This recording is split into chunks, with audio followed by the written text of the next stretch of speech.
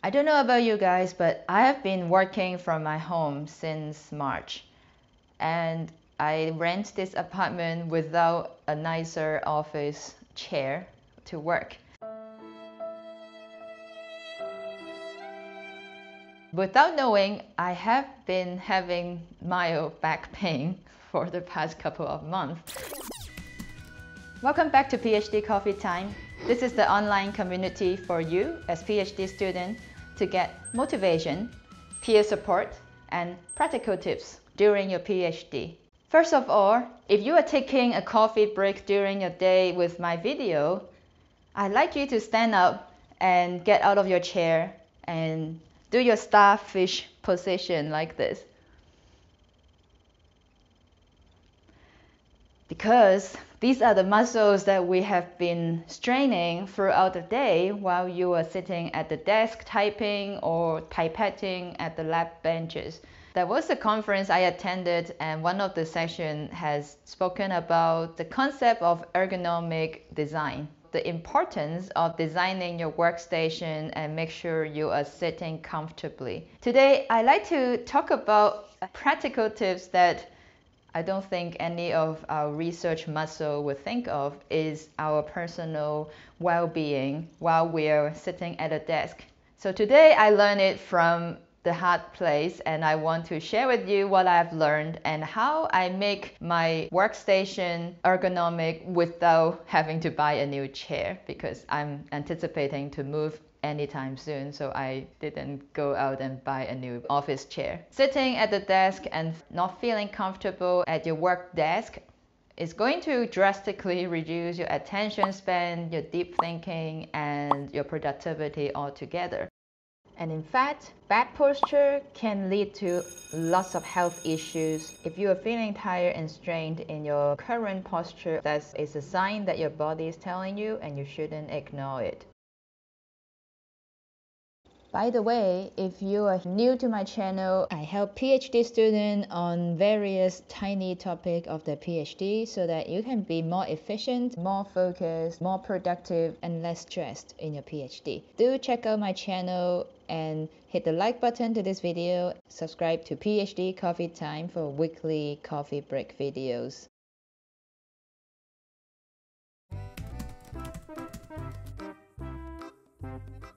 Definition of ergonomics simply means how you can improve your efficiency and comfort at a work environment.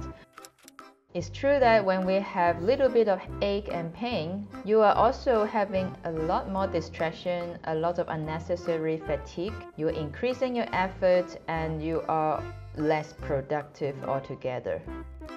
There are many options like ergonomic office chair that are available online. For those who have a permanent home, you could just buy those. But if you are like me, who is a non-permanent resident in a foreign country, I'm renting this apartment, and this chair and the other couch are all the options I have for sitting positions. You can see in this current position, I have to look down. Over some time, you can see that this is going to cause strain in my upper back, my lower back, my knee, and my arms are not relaxed because I have to reach for the keyboard and I have to look down to the screen. So I attended this medical science liaison conference, and the speaker, Meg Honan, she has saved my days because since her talk, I have been doing a lot better at home and I feel a lot more productive following her advice.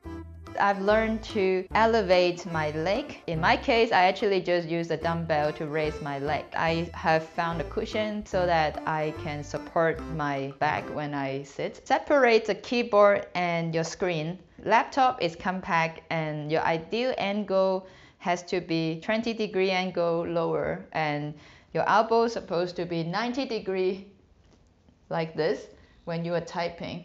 So a normal laptop is probably too low, and a lot of time we find ourselves slouching like this. I already have a second monitor, so what I did is I borrowed a box. I asked the approval of my cat and I put it on my lap so that it elevates the keyboard, and it was right here when I type.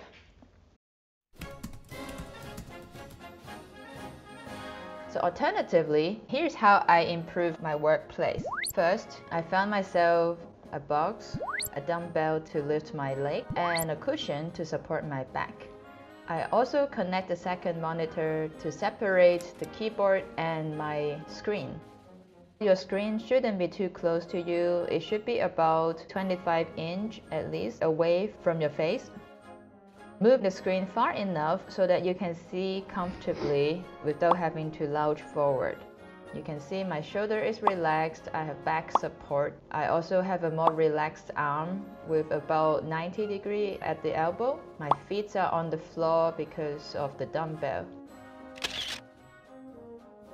And it's been the best change ever, and I am a lot more productive with my writing. If you are sitting in the same posture for about an hour, it's probably a good idea to switch up and then continue again the same work with another posture and rotate. And by the end of the day, I also like to work out so that my whole body is not just in a static position the whole time.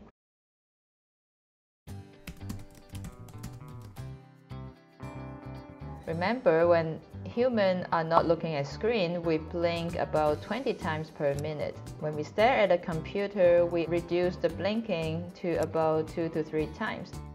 So remember to blink. Try to blink a lot so that you hydrate your eye instead of letting it sit there and dry it up. Every 20 minutes, we should be taking a little bit of break. Look 20 seconds away, and that's going to help your eye refocus and not just on the screen all the time. Meg also suggested an exercise to reduce eye strain using an eye box stretch. Imagine there is a rectangular box around your eye and you are looking up to the upper left corner, to the upper right corner, and then to the lower left corner and the lower right corner. Hold this for a few seconds each time. It's supposed to stretch all the muscles inside the eye so that you feel less strained when you are just staring at the screen the whole time.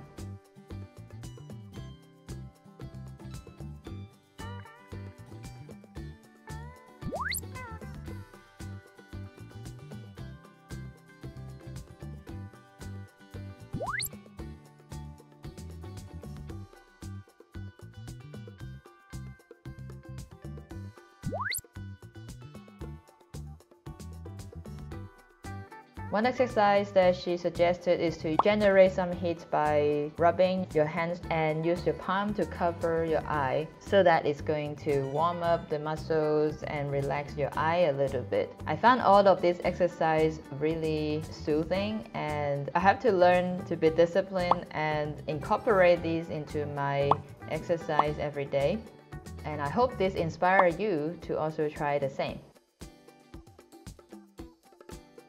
And a lot of us has external monitors. Try not to have too broad of a vision because then your neck has to move sideways too often. It's better to focus on one primary monitor and have the other screen as just an assistant, like if you need to look up something quickly. And I'm a fan of that because when I have more than one monitor, I felt less focused. If your home has a standing desk, it's good to switch between standing and sitting every few hours, and you are more able to change up your position so that you are going to freshen up every time you change your posture. And remember, the next posture is the best posture. I hope this simple video is going to just give you a little bit of refreshing idea to think of yourself, care for yourself, how you could make your workstation a little more productive for your research. Thank you for watching this video. This may be a little random, but I don't know who needs to see this. I wish someone told me this months ago. If you have other tips to be ergonomic, like other items that you think are helpful for purchases, you can leave them down below. I will try to put links for our viewer to use. We can optimize our workstation. Thank you for watching, and I'll see you the next time.